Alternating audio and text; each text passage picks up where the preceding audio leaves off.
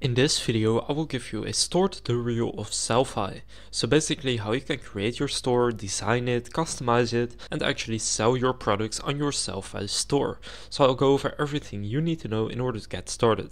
So Sellfy is one of the best e-commerce platforms out there, and in my opinion it's especially good if you want to sell digital products or if you want to use print on demand, because they offer print on demand, digital download and subscriptions. So I wouldn't personally use it for dropshipping or basically selling physical products that are not print on demand, because if you want to do that, then my preference is Shopify, but basically I'll just show you how you can actually use Sellfy. So I'll leave a link to Sellfy down in the description, and that is my affiliate link. It's of no additional cost to you to use that link to get to this page. It will save you some time, and I would really appreciate it if you sign up through that link.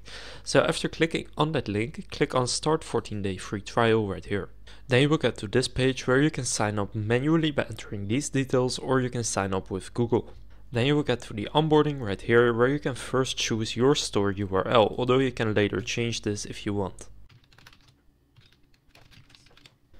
Then what products do you intend to sell? I would use it for either digital downloads/streams, digital subscriptions, or print on demand products, although they also offer physical products. Now for this example, I'm going to be picking digital downloads since I think that's the most popular option, but you can also pick multiple of these. Then click next, and then what is the link to your primary social media account or website? Now you can skip that by just clicking next, and now how would you categorize your store? You just want to go and select a category. For example, I will select finance and then click start 14-day free trial. So using the link down in the description, you don't even need to add a payment method in order to start your free trial. You can just get started right away. So now I will show you how you can actually build your store. But the first thing we need to do is to add a product. So I'll quickly add a product. And in this case, I will do a digital product, but you can pick any of these. And I'm just going to do a digital product. Let's say I have an ebook, then I'll just upload that right here. So just going to fill in all the details such as the product name, description, the product category. You can add a preview, the price, the stock, etc. And then click save product. So now you can click view and store. However, what we are going to do first is to go to home here and then click customize your store and then click customize store. So now here again click customize store. And now we are actually going to use the store builder to create our Sellfy store. So this is the store editor right here. And the first thing that I recommend you do is to go to store settings and then click general settings. And here first choose the store name and logo. You can also upload an image for your logo. Then to choose the store features right here. And then once you have filled all of this in, just go and click on store style right here. And now here you can choose the store theme. So if you click browse themes, they have a couple of free themes that you can simply pick. Now let's say that I like this one right here called Savant.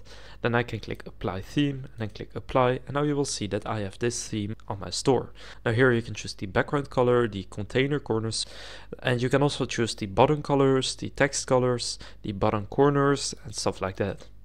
So just going to enter your basic settings here, and then we can actually get started with the actual store. Now the first page that I would like to edit is the product page. So I will click product right there. Now here you have your basic product page. So you will see your modules. So you have the navigation, which is this part, and the product, which is this part, and the footer, which is this part. Now I'm going to start with editing the product section. So here you have the button color and all of that stuff you can edit in the store settings, which I just went over. But for the content style, for example here you have this title. Now you can change this text color if you want. For example, if I make this blue, you can see that now this becomes blue. So you can go and change any of these colors to whatever color you want basically, and then it will be edited right there. Now you can also choose a background for the module. So if I add a dark overlay, for example, you'll see it right here. And you can see the background color is currently black. However, the opacity is 0%. So if I would make this 100%, you can see that now you can see it. So you can just make this any color you want. For example, I'll take purple here and make it 20%. Now you can see it has a slight purple background. Now I will do a little bit less, for example 15.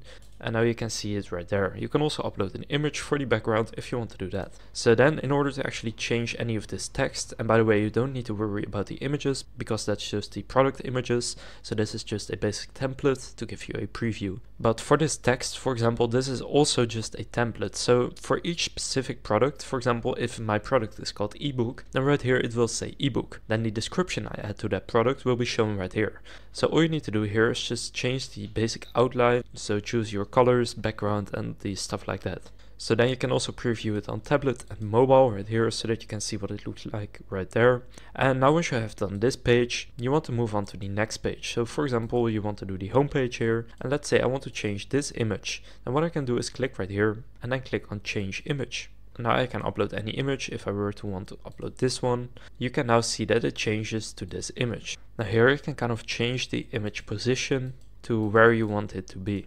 Now this of course does not look good. You want to make it a bit smaller, but this is actually a background image, so therefore it takes up the entire background. Now if you want to undo anything, then you can do that right here by clicking on this little arrow, and you can see if I do this a couple of times, then the original image will come back.